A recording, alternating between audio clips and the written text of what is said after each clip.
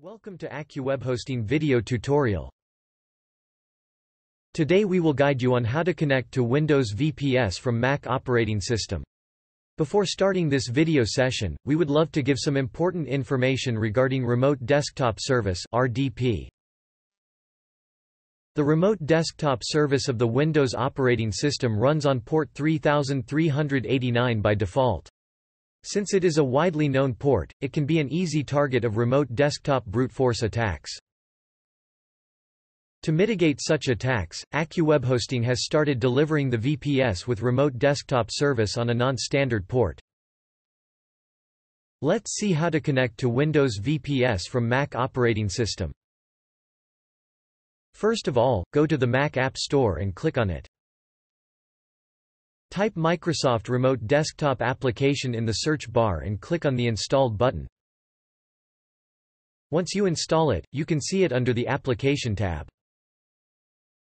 Open the Microsoft Remote Desktop application and click on the New button.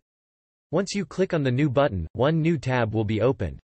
In the connection name, enter the host name of your VPS or any name so that you can quickly identify it from the My Desktops.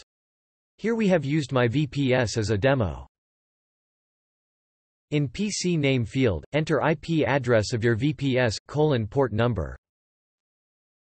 In the gateway option, select the default one no gateway configured. In username field, enter administrator. In the password field, enter the password of the administrator user. Please ensure that you have entered the correct details and close the tab. Double-click on the new connection added by you to connect to your Windows VPS. Once you click on it, you will get a certificate warning. Click on the Show Certificate button.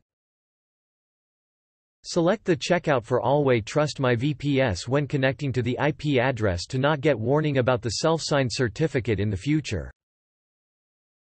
Click on the Continue button. Here you have to enter your local computer username and password to complete the adding the self-signed certificate to your local keychain. Click on the Update Settings button. This process may take a few seconds to complete. Congratulations, you are successfully logged into your Windows VPS. Thank you for watching.